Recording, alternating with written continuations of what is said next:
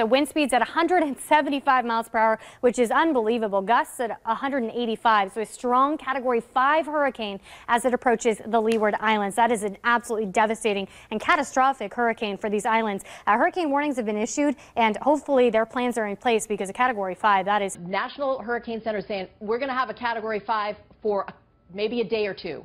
So watching this, the northern Leeward Islands, you're in trouble right now. Unfortunately, we are dealing with a very strong, potentially dangerous storm moving your way. Then we watch Puerto Rico, Hispaniola, the Bahamas, Cuba, and there's the center of the storm. But I don't want people to pay attention to the center, because there is the potential 5 days out that this moves south of that center or north of that center. But certainly right now, Florida Keys, South Florida, making your preparations now. Very warm water ahead of this storm. That's why the potential is there for it to maintain its Category 5 status for the next 24 to 48 hours. There's the computer models. Very good agreement until Friday. And then we start to see the trough that will potentially influence the storm coming from the north. And then we think making a right-hand turn. But again, we got to watch this, because anything can happen 5 days out. I know Florida, you're in the crosshairs here. Gulf of Mexico, though, you need to be prepared. East Coast also needs to be prepared. One thing is for certain, Julie, This is a very dangerous storm that could potentially be deadly. So we need to make our prep. This is a very powerful storm. This is the visible satellite image, and you can see as the sun comes out, look at this perfect Category 5 storm. 175 mile per hour sustained winds.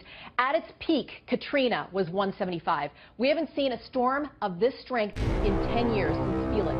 Canadians prepare for the storm. Many areas in the Caribbean are getting ready for a direct hit. Here's a look at Irma from space. Emergency officials say the storm could bring up to 10 inches of rain and 23-foot waves.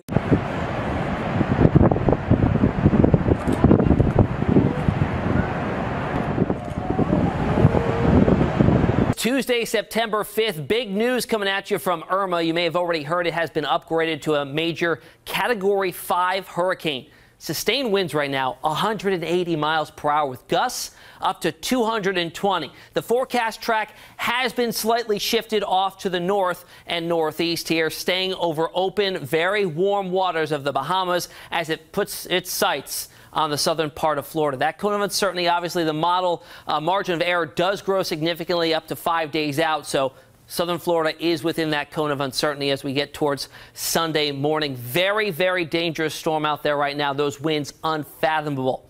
What prompted the upgrade to a Category 5? Well, Hurricane Hunter aircraft have been flying in and out of this storm pretty much constantly within the past 24 hours. They're passing each other on the runways as they're coming in from one mission and taking off for the next. Well, this morning they did a run through and found peak winds or sustained wind speeds of around 186 miles per hour. Big jump from the last time they were out there. This was found in the northeastern quadrant, and that prompted the upgrade there. So I want to tell you about the hurricane quadrants. Which ones are the worst? You cut it into 4 slices, quadrants, and you look at the northeastern side is always going to be the strongest. Why?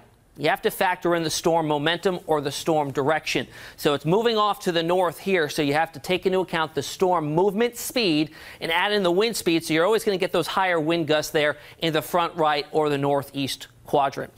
On the other side of that, the front left, still significant storm surge there, and you go off to the back right, significant wind speed still found within that. The back left, if you're talking in terms of weakest when you're dealing with a hurricane, you're going to find the back left as finding the weakest winds there. So we're going to have to watch that very, very closely as we go through the next few days here and see where that northeastern quadrant influences some land masses. Now, I also want to dispel some rumors that maybe you've heard on social media. I know I've been asked a few times, Tim, when is Irma going to grow and become a Category 6?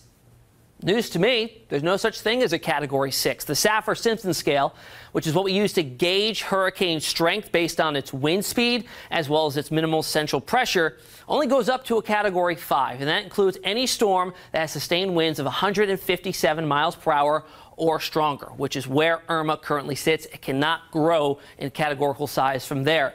This is the strongest of all hurricanes. The category is the most destructive and will flatten many buildings and completely flood the first or lower floors due to the storm surge with the increased wind speeds constantly, and then you got those higher gusts as well. Here's how it looks on infrared satellite imagery. This allows us to view the storm even at night when the sun is not lighting up the clouds to be picked up by visible satellite imagery. But then I want to flip it around and show you how it looks on our visible satellite imagery. I mean, this is a almost perfectly symmetrical storm here with a very defined eye. In fact, we get a close-up view. That eye itself nearly 30 miles wide. In fact, if you look closely, you can see the ocean surface. Typically, when you get a very well-defined eye on a very mature, very sound-structured storm, you see the ocean surface or the land surface right through. Very calm conditions within the eye, and there is a reason for that. The very strong winds that surround the eye wall, are stopped from coming into the center of the storm by a very simple process that you may have heard of, the Coriolis force. It's driven by the rotation of the Earth, and that deflects all those winds off to the right. So they all rotate around the center here with the gustiest winds just outside where those clear conditions are. Also, the skies are clear because air that is forced into the center there warms and sinks, and in turn, the skies clear out, clouds dissipate.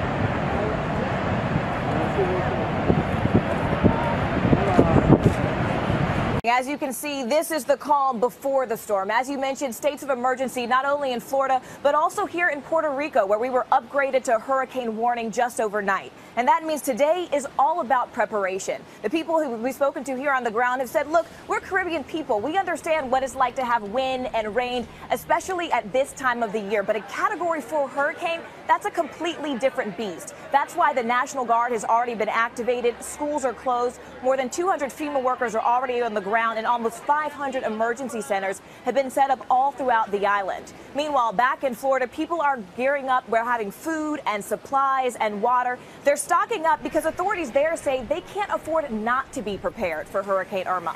All 67 counties there are under a state of emergency, and some people are taking a wait-and-see approach, deciding whether or not they're going to evacuate based on how close this hurricane comes. Meanwhile, many there are preparing for an event that's already been described as catastrophic and as life-threatening, and one that's barreling toward us. Americans are looking ahead to another potential disaster.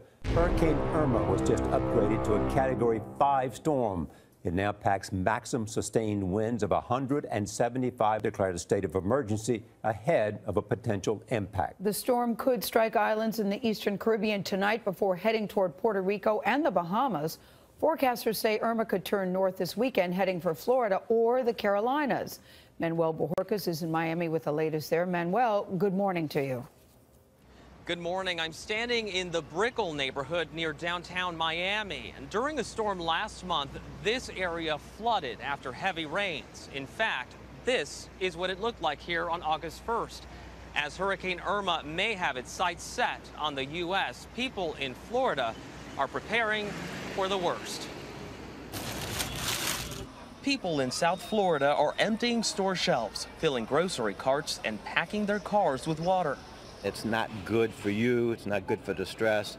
You have to do it early as you can. Monday, hurricane hunters flew through the storm for the first time as it gained strength in the Atlantic. We'll know more as the week progresses what kind of a threat it really poses to Miami-Dade County. Carlos Jimenez, the mayor of flood-prone Miami-Dade County, is watching Hurricane Irma closely. The storm surge is really the thing that kills the most people, so that's what really we're worried about. Storm surge is when the sea level rises during intense storms, pushing water ashore, leading to flooding. A recent study found Florida has 2.7 million properties at risk, the most in the U.S. Miami Beach averages around 4 feet above sea level and fights flooding at high tide on a regular basis. Last month, heavy rain turned the city's streets into rivers. The anti-flood pumps failed during a power outage. The city has ordered portable backup generators, but Mayor Philip Levine warned the pumps may not be enough. These pumps were designed for normal rain and, of course, sea level rise. They will be helpful in the event of a storm, but they're not designed for hurricanes. Irma now at Category 5, but for some perspective, it's been more than 100 years since 2 Category 4 hurricanes have made landfall in the U.S. in the same year. And with Harvey fresh on everyone's minds, the concern here in Miami and throughout South Florida is that if Irma makes landfall, it could also be disastrous.